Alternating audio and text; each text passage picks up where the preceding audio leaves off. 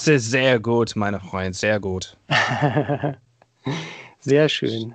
Sehr schön, scheiße schön. Cool, here we go. Hello, and welcome to the Rock and Roll Podcast. I'm your host, John Harris, and today on the Rock and Roll Podcast, we have ÆTERNITAS, who is making a appearance back on the couch because we chatted a couple of years ago, Alex, when you had the last Stellar release, and as if you guys couldn't do it any better, you figured out how to do it better, not to downplay what you guys did last time at all, but definitely a killer release we're going to chat about here. It is a new album called Haunted Minds, which was released on November 20th via Wormhole Death. And right now I'm being joined again by Alex on the couch to share some more information about what the band has been up to, as well as this stellar release. So Alex, welcome back to the show. Nice to be back again on your show. Hello, everyone. Not from the couch, but from my studio. That's right, from the studio. Well, one day, post-pandemic, it'd be really nice to have, I don't know, maybe I travel around or whatever, but some kind of an actual couch type setup. Yeah, everyone gets a little bit of a couch potato these days, isn't it? Yeah. The hero of the pandemic is the couch potato, I tell you. Yeah. Okay, but we were able to use this time and very creatively because we've planned this album a long time ago and already finished this quite when the pandemic started. So we could use this time very effectively. Well, and that brings us brings a great question, Alex, because you mentioned that 2019 was a very exciting year. The beginning of 2020 was a very exciting year until the pandemic happened. And then just now you had mentioned that you guys were very productive during this time. So if you wouldn't mind, take us through, because the last time we chatted was 2018. What have the last couple of years looked like? And don't worry about time.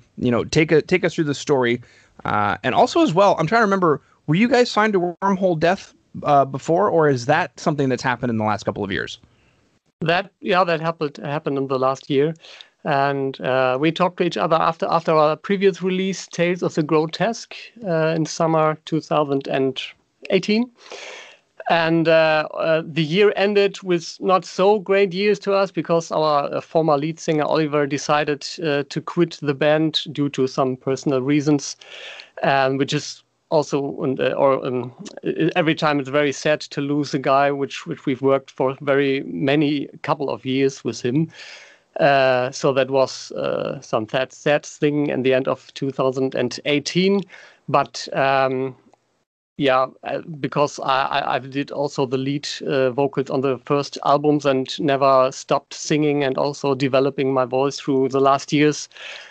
We decided, okay, so let's go on with me on the vocal side, on the lead vocal side. So there was not very long period with not having a singer, so that we can straight go ahead. And so we went on with my voice, and then we've got our first European tour in 2019, supporting the symphonic band, the Japanese symphonic band Jupiter. For 1 week we've toured, and for the first time in France and also in the UK, in London. It was very exciting to us to tour with them on such a European tour. And it went on that we've also got the chance to go on tour with Lordi, the monster act, Lordi, from Finland, also supporting some shows on their European tour. And that was early in 2020. And end of February, beginning of March, when there is also the pandemic grew up a little bit in Italy. We saw that, and also they had to cancel some shows in northern Italy. We weren't affected. We've started in France, and Spain had some very, very cool days on tour with Lordi, and first time in Madrid and Barcelona, for example. And then returned home, and 2 weeks after, the city became one of the hotspots in Europe. It was very tough to see, and also very sad, of course, for the regions and the cities. But for us, it was a very, very exciting experience. And then, very, very happened a lot during the last 2 years for us. Mm-hmm. So many things to chat about there. You mentioned first European tour in 2019 there, France and the UK, and then in early 2020 supporting Laurie. And it sounded like you guys went significantly far, all the way down to Spain, first time in Madrid and Barcelona. How did that change your guys' perception of, I don't know, what you guys are doing as a metal band, touring around the different countries, seeing the crowds, seeing how your music is taken in different cultures? It's quite a new experience to us to because every city or every the audience in every city or every region is a little bit different. Sometimes a little bit more enthusiastic than in Germany, especially in the northern part of Germany. People are very They like the music, but they don't show it. Let's call it like that. Although we are from northern Germany, so it's not a very strange thing to us. But it was quite cool to see people shouting and dancing in front of the stage in Spain, and they were so happy to listen to the music. And it's quite a very cool experience to have to be on tour. Mm-hmm. I heard a joke once, and I didn't know really the validity of it or how true it is. But since you mentioned that, I remembered the joke that when you tell a German a joke, he'll laugh later in the middle of else is looking. Yeah, it's a little bit like, but that's also depends on the area. For example, in the area of the Rhine area, they are very, very cool people and very open-minded and also very, very funny guys out there. And of course, we are also very funny here in northern Germany, but it's different style of comedy, maybe. Yeah, very, very, very, very, very true. Now, something you guys had mentioned, or that you had mentioned, was signing to Wormhole Death within that time. To take us through that, how did Wormhole Death get on board, and how has that experience gone for you guys? I think that was at the end of, or mid or end of 2019, when we planned our new album, Haunted Minds. And for several reasons, our former label doesn't want to do another release. And so, we were looking for some other partners. And with the help of our booking agency, we found several interested labels, and Wormhole Death was one of them. And so we spoke to them, and we found that they were very. I had the feeling that the owner was not only interested in the business side or only the numbers, but it seems to me that he was very, very interested in our kind of music and band. And so we decided, okay, let's go on with Wormhole. And then we've decided to publish and release the first album together, 2020. That's the story. Okay, so then it was already planned to release the album in 2020. I guess my question, Alex, is with regard to the way the year has gone, was it planned to be released in November, or has the year caused you guys to reconfigure the marketing plan? No, we had finished the songs in end of 2019 when we started the discussions with Wormhole. So it was quite clear that we could finish the recording and the whole album production in 2020. Then came this Lordi tour, of course, which we have to postpone some recordings. But so I think we finished the whole recording process and mixing, and so in April, around about that April, beginning of May. And so then it was a kind of standard marketing plan. So we talked to Wormhole when we could release this with the period of time for marketing, and we decided we can do it in autumn, and then it became November. Yeah. Well, I mean, November is autumn for a lot of places. Here in Canada, it's been winter for like at least a month now, probably 2 months. You leave out, you just jump from summer to winter, or how do I? If we even get summer in Canada, Yeah, it's kind of like, wait a minute, was that spring? Hold on a second, is this summer? And then you just immediately feel like you got to hold on for dear life. And then next thing you know, the wind changes and boom, you're in, a meter of snow, if not more, minus 20. We are far from that here in Germany, maybe also due to some climate change, but the last summers were so fucking hot. Sorry. For weeks, like it's a little bit like the Mediterranean climate for a couple of weeks here. So it's very, but it's also okay. So we have a autumn now and winter, but winter without snow. It's very unlikely to have snow here in northern Germany. Wow. Okay. Yeah, I mean, you know the Canadian answer to global warming, right? Yeah, maybe. Sounds nice. Bring it on. Instead of minus 40 for the winter, maybe it'll be, minus 20 or something. Who knows? Yeah. Okay. I see. Yeah. we have some. We could some. We have producers of Italian red wine here in Germany now. 20 years ago, it wasn't possible to do that, but now. Wow. Okay. Very interesting. So then is it still Italian? That's a good question, because in California, for example, or even here in Canada, we have taken grape varietals from other parts of the world and brought them here and have grown them here. And so then technically, is it actually a California Chardonnay or is it actually a BC Gewürztraminer? For example, there's a Gewürztraminer here from British Columbia that my wife and I absolutely love. We get it all the time. And I kind of think it's funny. Is it actually a Gewürztraminer? But of course it is. But so that's kind of the interesting thing. It starts to take on its own thing. So Italian grape varietals are now being grown in Germany. Have they become Germanized yet? Kind of like how, Chardonnay became Californiaized, or the Gewürztraminer from British Columbia became Canadianized? Good question. I'm not such a wine expert, so it was just a kind of example how things change here. So I just know that it happened that the kind of wine has changed. There was wine produced here in Germany since the Romans were at the Rhine area. But I know that it wasn't that such tasteful maybe, or they had other sorts of grapes here. But in the last 10, 15 years, it changed a bit. Mm-hmm. But of course, I'm not an expert to be true. I know you're an expert on Eternitas, baby. And take us through this album, because you guys said you had finished doing the writing by 2019. You guys did the recording. It sounds like you were saying, unless I misheard, Alex, that you did the recording, the mixing, and the mastering, or am I wrong?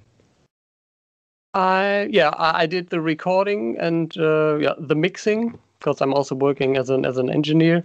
The last step, the mastering, I always give to some specialist in mastering for several reasons. Because first of all, I'm not a specialist in mastering, and the other thing, secondly, is that it's also good to have a second pair of ears for a production and not to do everything by yourself.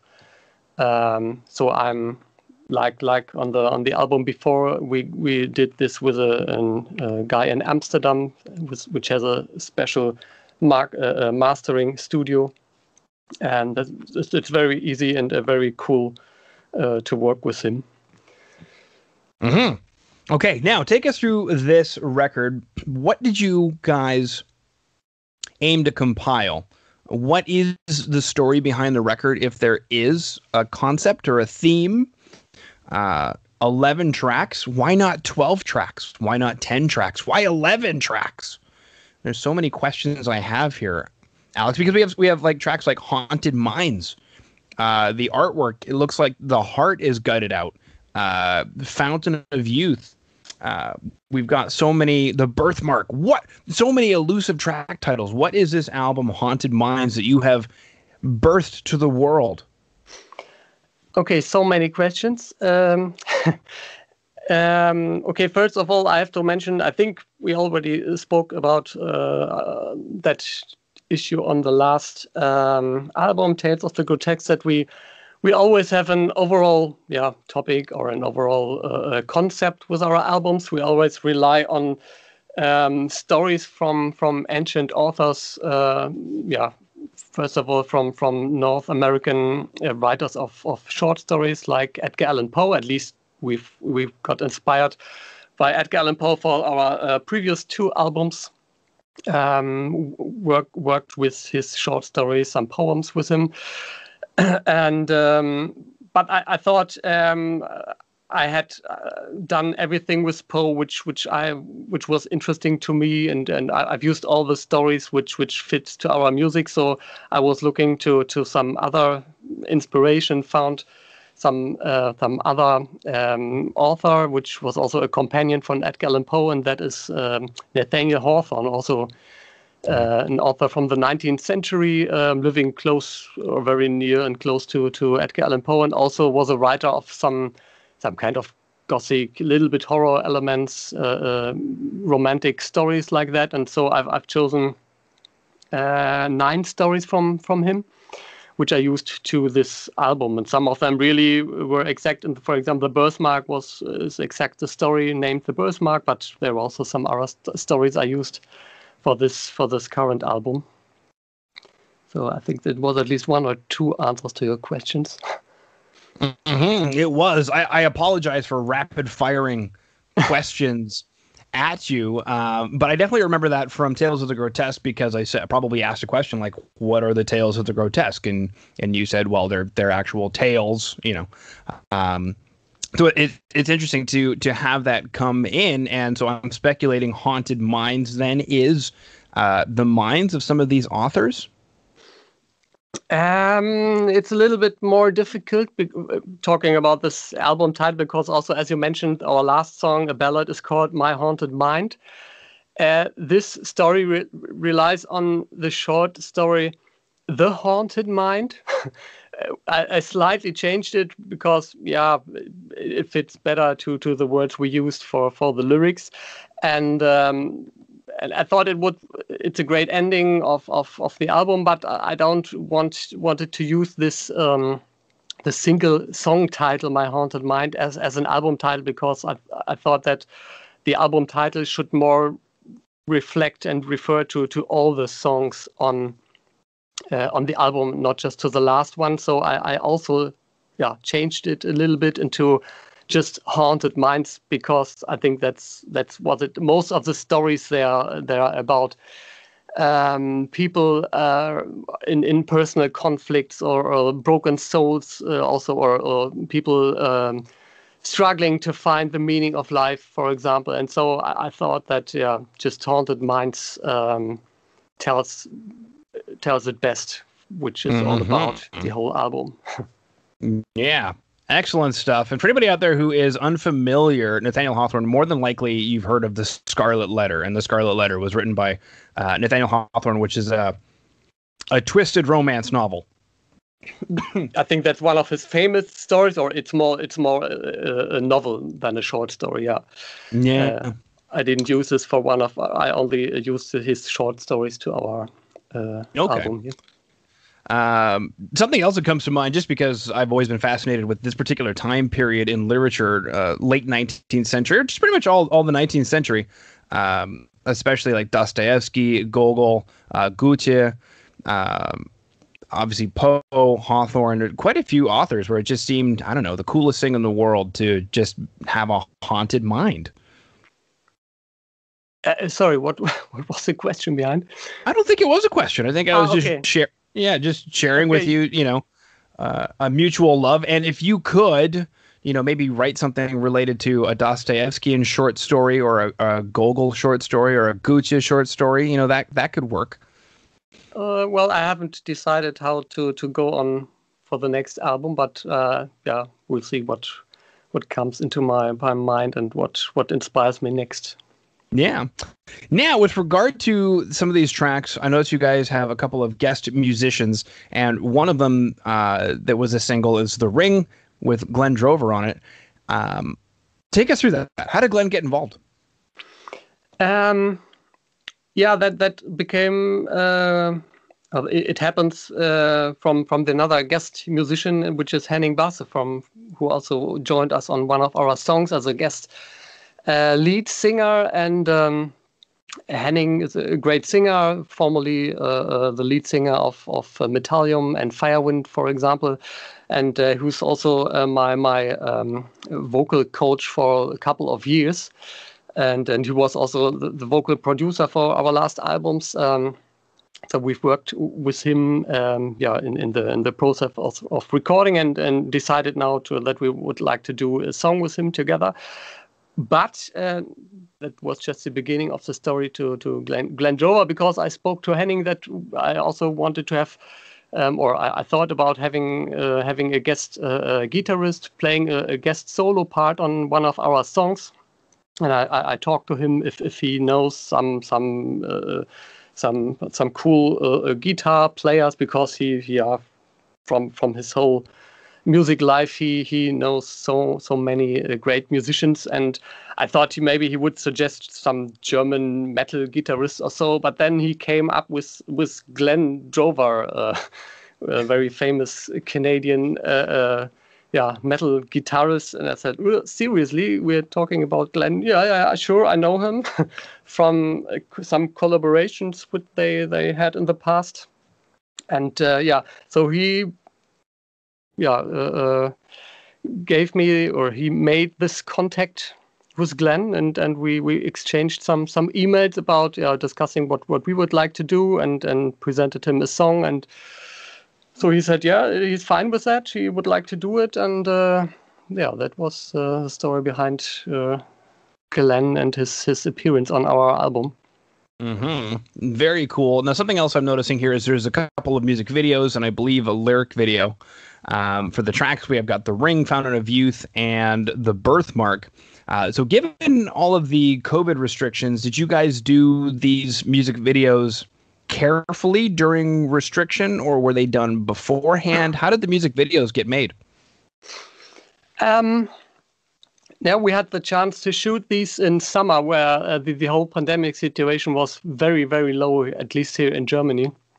We've had some kind of a first wave in March and April, but compared to other countries, European countries like Northern Italy or Spain or also the UK, where we had our numbers were quite good, and we were not so heavy affected, and also this wave was reduced very, very, very good. And so in summer we almost had a normal life here. It was just very few restrictions, and so in summer we've had the chance to shoot the videos.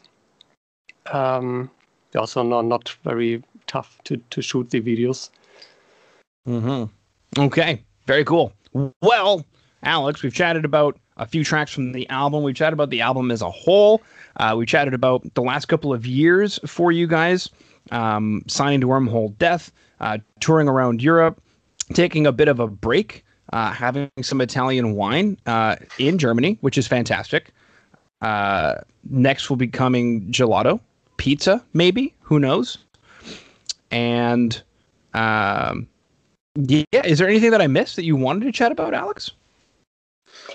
I wish I could tell you about an upcoming tour, but of course it's not possible at the moment.